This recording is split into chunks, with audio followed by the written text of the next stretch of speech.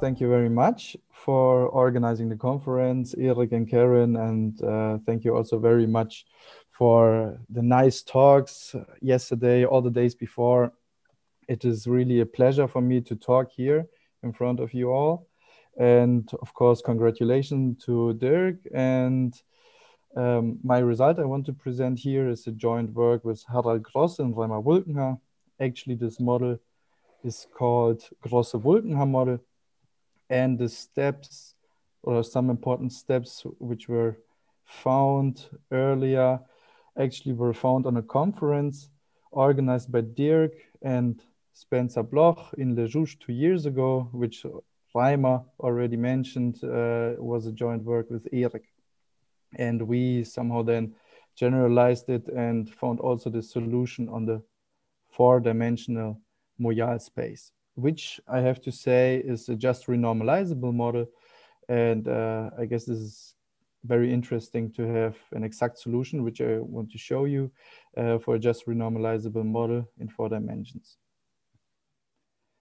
Okay, let's start. So the outline of the talk is the following. I want to somehow start again with a matrix model, which is mainly built on what already Thomas and Raimar said. And then I want to make the connection between the Moyal space, which is a non-commutative space, and how it's related to the quartic matrix model. Then I want to formulate and show the renormalized two-point function. So if you do the continuum limit, Raimar said already in his talk, we have to renormalize, of course, everything, field renormalization, mass renormalization, etc. And a final result is that actually this model is non-trivial. So we find really that we are somehow directly on the edge where something is trivial or not trivial. And I want to explain or somehow argue why this is not trivial. This is a very interesting thing and only visible if you have the exact result.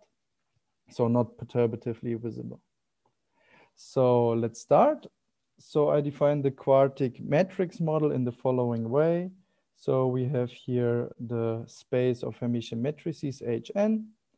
There are n times n Hermitian matrices, and E is one of these one Hermitian matrix with positive eigenvalues, capital E1 up to capital En. And this E should be understood as the Laplacian in momentum space. What does it mean? It means that the eigenvalues are essentially the spectrum of the Laplacian, which is now discrete, but we want to perform a continuum limit where it's a continuous spectrum. And the partition function is defined as an integral over all Hermitian matrices, where we take the exponential of the action, where E, the Laplacian, think of the Laplacian, stands in front of the quadratic term, plus some quartic interaction.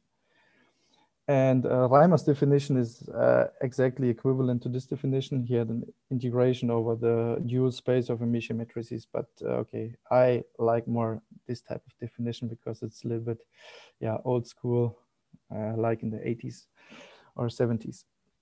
Okay, and okay, this integral over all Hermitian n times m matrices, so we have to do here exactly n squared integrals because the space of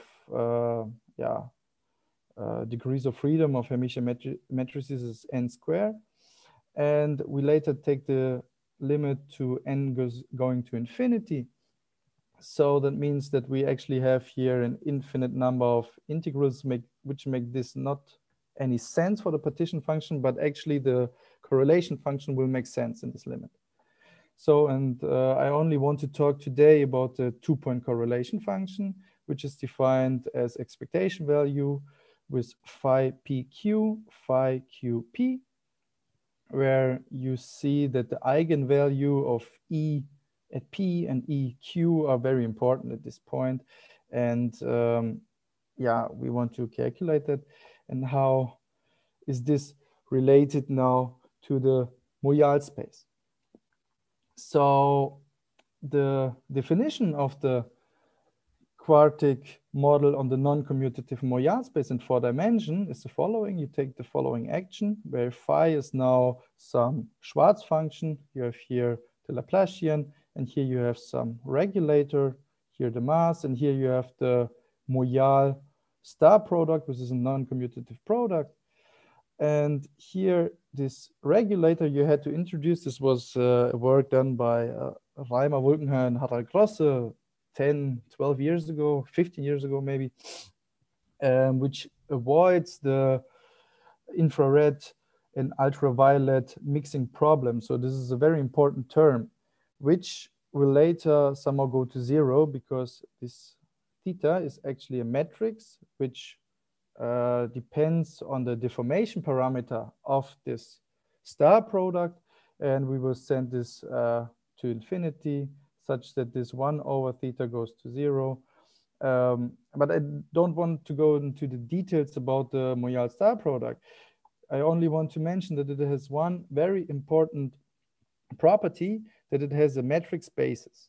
So if you have some Schwarz function, you can approximate it, or even more general functions, you can approximate it inside this metric space. This is what you do. So you write phi of x as phi fn, phi nm times this space, this metric space. In this metric space, you can actually then perform this integral over dx, and you end up with only some matrix equation.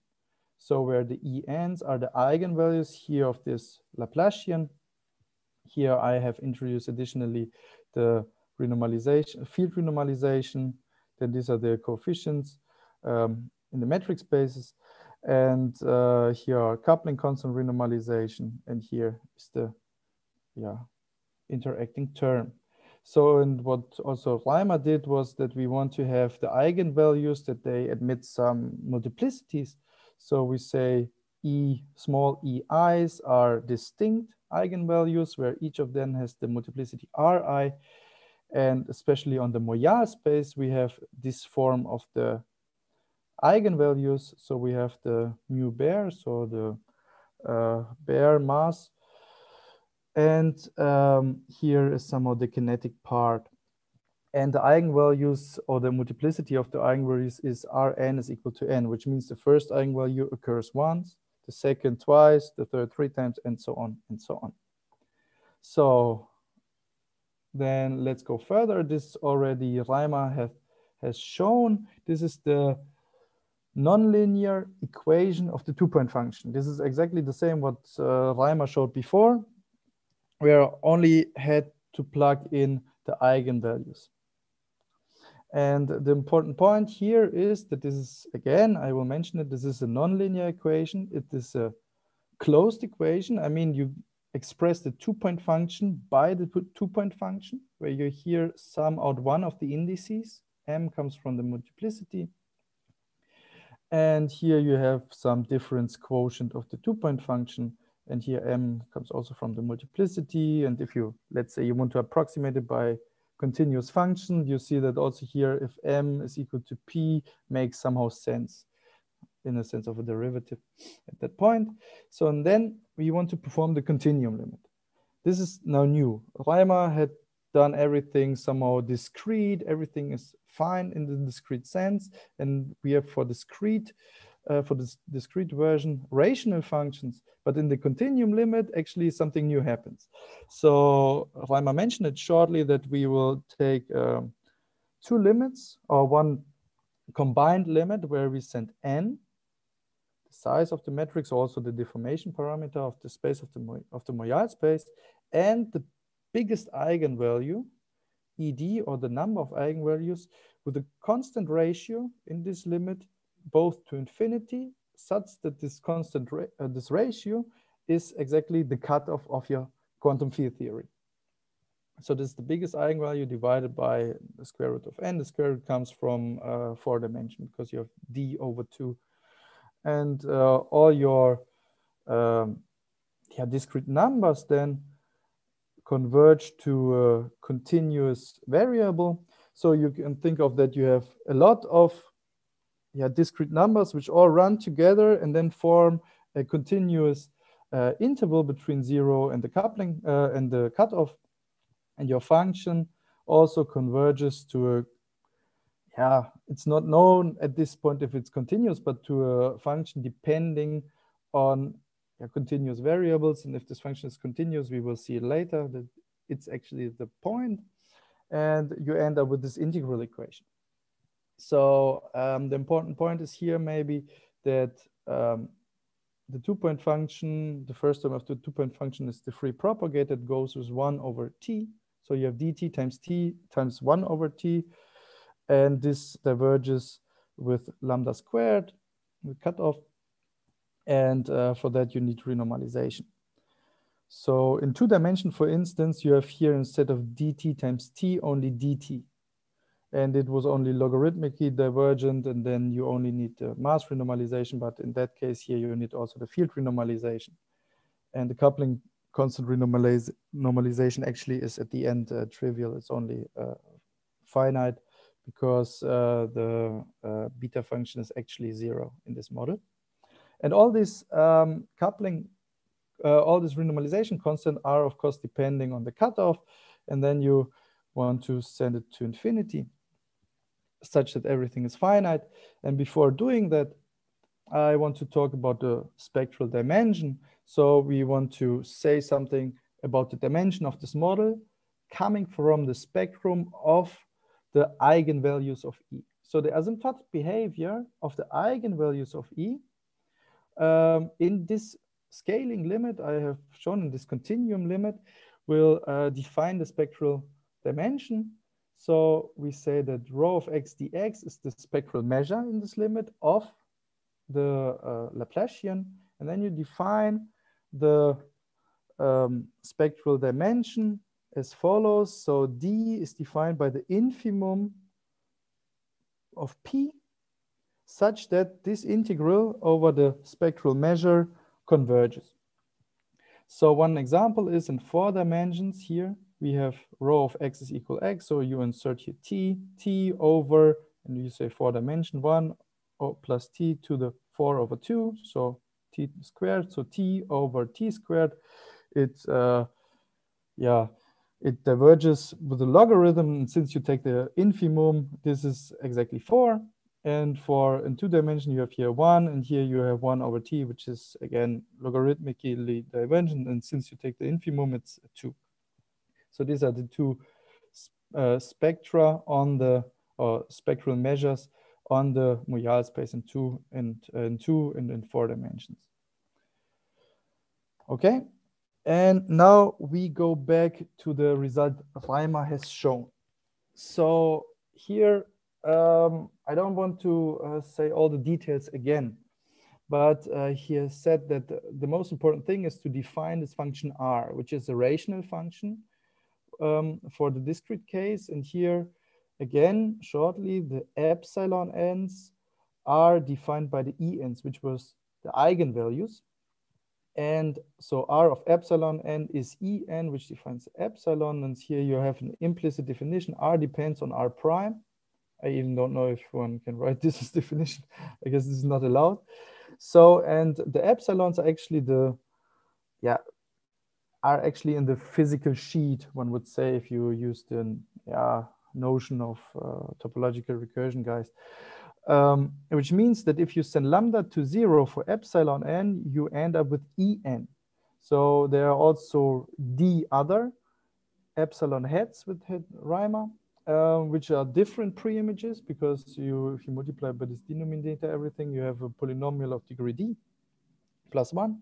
And it has d plus 1 solutions then, and one is very specific, which you call the physical.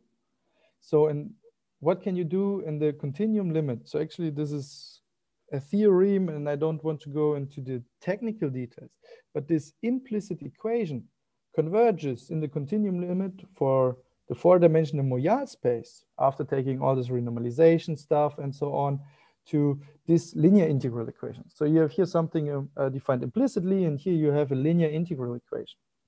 It's a Fredholm equation, and you can maybe see that here that comes somehow from something like Taylor subtraction, which is essentially what you can do by renormalization, right?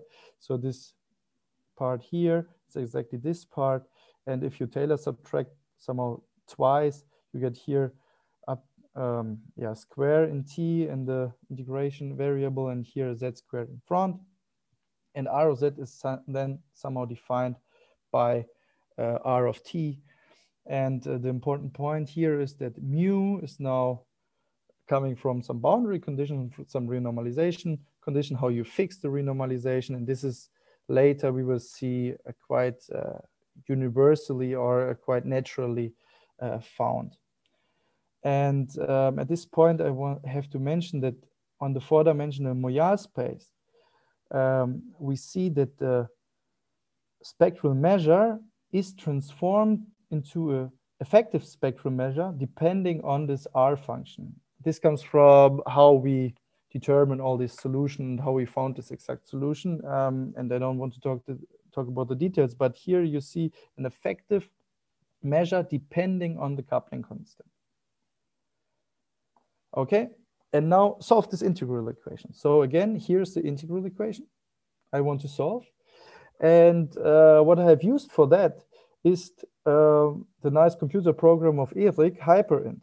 I mean, if you want to try to compute the first orders in lambda, you can go maybe to lambda square, maybe lambda to the 3 with Mathematica. But then it's the end. But if you use hyperint, in hyperint, there's exactly this type of iterated integrals implemented that give you the possibility to compute that. So we define this function f of x in this way, so to get a little bit rid of this mu. And then you find, if you go with hyperint, you can go up to order lambda to the 10, that in the first 10 orders, this type of series satisfies this equation. So what is the interesting thing of the series? The interesting thing is that we have here alternating letters. So this h log is defined here below as iterated integral, and here only alternating letters, and here also where the first letter is a -1. And a lot of zeta2 appear, or zeta4, so even zeta numbers appear, and you can collect them in an arc sine. This was very incredible when I found that you can collect them in an arc sine function. And the natural choice for the boundary condition for mu is exactly by arc sine minus lambda arc sine squared. And the constant here is c. And you can see maybe that this equation f of x satisfy a differential equation of second order. If you derive this once, you have something which has the first letter 1 and all the rest is alternating. And if you derive this, you have a 0, everything is alternating. So we have shown that this is then later differential, satisfies the differential equation of a second order. And this is solved by a hypergeometric function. So r of x is on the four-dimensional Moyal space within infinite deformation parameter, which corresponds to this continuum limit, given by this formula x times 2f1 alpha lambda, 1 minus alpha lambda as parameters, 2 minus x over mu squared, where alpha lambda, in this parameter, you have the coupling constant by arc sine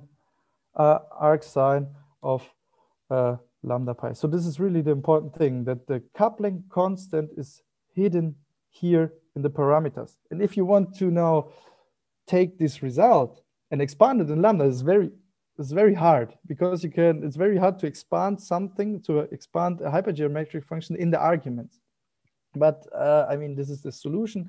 And the proof of that is actually not by guessing this thing here, but by knowing that this is the right solution, inserting it in the equation, and then finding the right answer. Because I have maybe not so much time, I don't want to go into all the details. So the hypergeometric function can even be generalized by something called Maya-G function. A Maya-G function is an analytic function defined by a contour integral separating two sets of poles. And for special poles, this is actually a hypergeometric function, and this Maya-G function satisfies the convolution, which is exactly here this type. You can plug in a Maya-G function for r and another Maya-G function for the denominator here, and then you can integrate that, and you find again the Meyer G function, where you somehow then take this contour of the definition and move through one of the poles, you pick up a residue and find exactly that, again, the Meyer G function where you have started with comes out, where you actually use also for two gamma functions, the Euler reflection identity. So this is very interesting and nice calculation. And what you see here is that our result, our model has the convergent radius 1 over pi, because it depends on the arc sign, of course, that you everything can sum to the arc sign of lambda pi. Good. And how is this result now? How is the R of Z related to the 2-point function?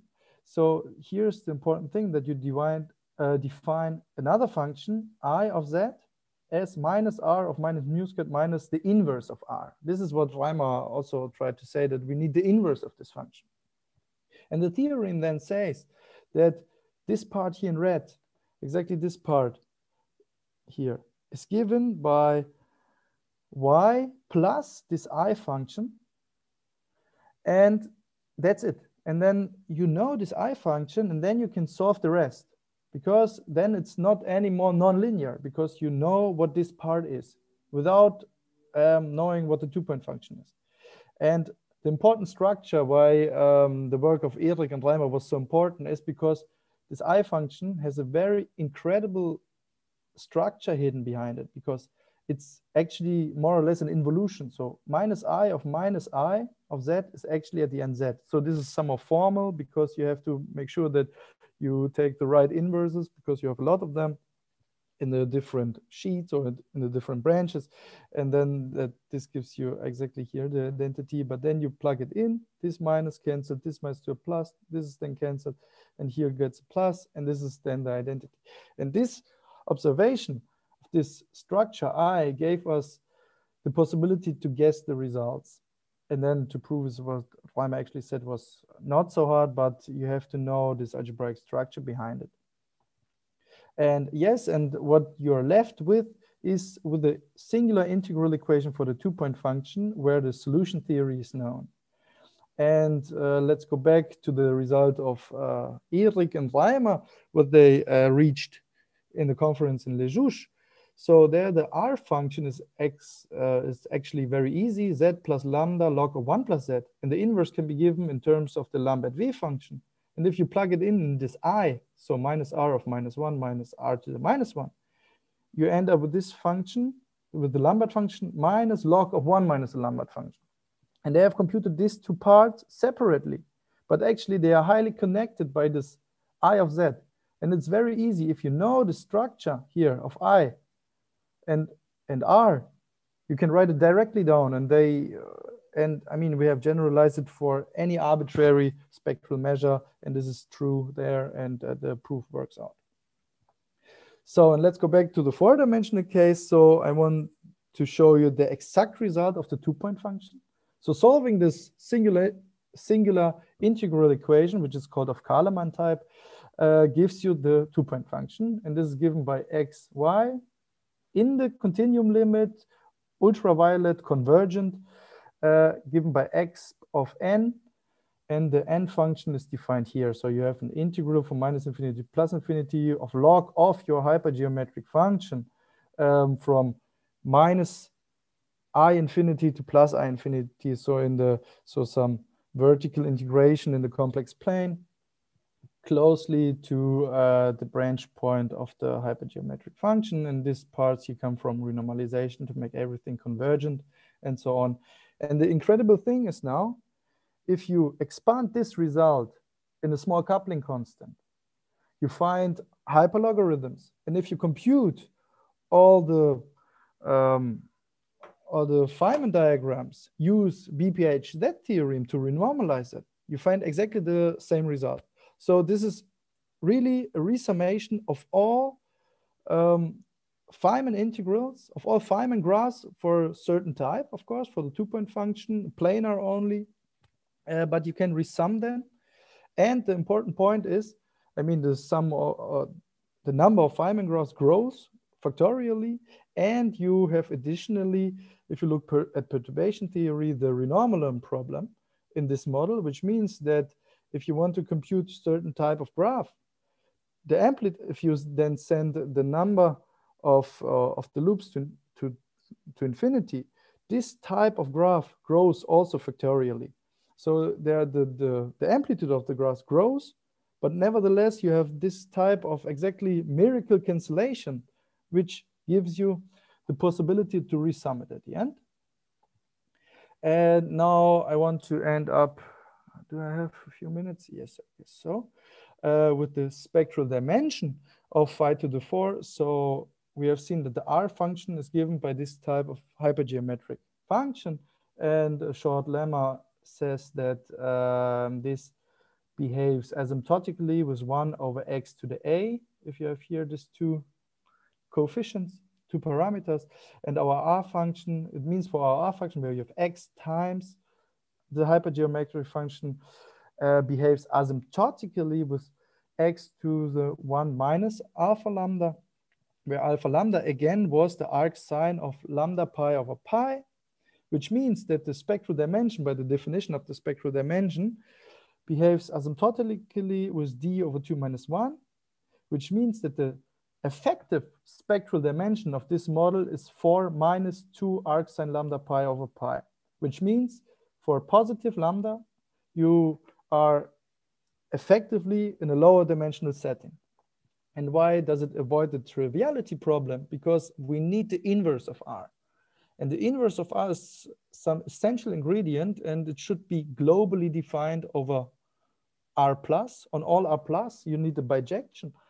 And if you instead would have here another R function, let's say with not defined by this linear integral equation, but instead defined by the usual measure, then you would have something which has an upper bound, which behaves with 1 over lambda. So I mean, for finite lambda, you have an upper bound, and you cannot write down the inverse globally. But we are in the nice situation, this R has a global inverse on R plus, and which means we have an effective dimension drop, which is only visible by having this exact solution. So if you would look at perturbation theory, you would never see that this type of effective dimensional drop would come out. And yeah, I want to finish with some open question for the future. So I want to understand how this algebraic structure from the finite results from Raimar, he said of our work, is in our limit no more algebraic at the end. So we go from some algebraic results to a limit where you have logarithms, hyperlogarithms, or other functions. So how is this continuum limit working? And it's also the blob topological recursion structure true on the 4-dimensional Moyal space. This is also work in progress where we actually conjecture that it is the same structure.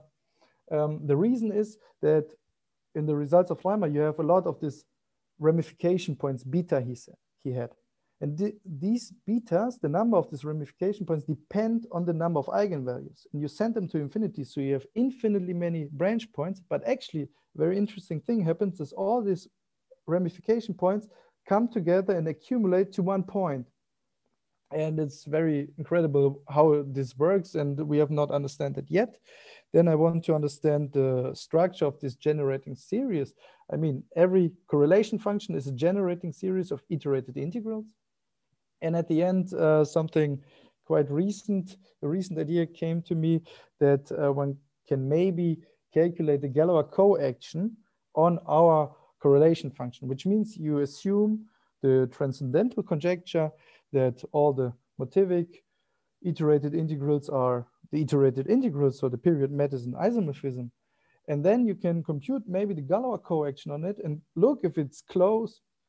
And because there's this paper of Erik and Oliver Schnetz where they conjectured for the ϕ4 model for the primitive log divergent graphs. And here you have exact results and can look if this is possible for a quantum or toy quantum field theory. Yeah, thank you. Thank you, Alex. I hope I'm in time. You perfectly stuck to your time. Congratulations, very well done. We have a question straight away from David Broadhurst. David. Yeah, really big congratulations on this very beautiful jump from d equals 2 to d equals 4. Thank you. So my question arises from the fact that there's an integer halfway between 2 and 4, where I would naively want to modify your equations by changing your measure to square root of t dt. You can, yes. Is that a sensible thing to do? And what do you get between the confluent hypergeometric function equals to the Gauss at the point is, maybe I can try to write something down. The point is, if you look how we computed the results, you can have any Hölder continuous measure, and we have a solution theory how you get for any Hölder continuous measure exact results. So I mean, they are not.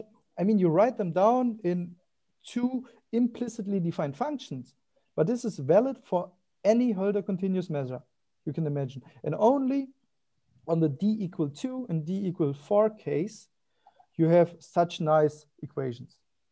They break down to such equations. Thank you. I had a question at the very end when you refer to the topological recursion, the blob version in 4-dimensional Moyal and the speculations. Yeah. Now, what is the integral structure in the 2-dimensional Moyal? It's more or less, I mean, also in 2-dimension, you want to expect topological recursion.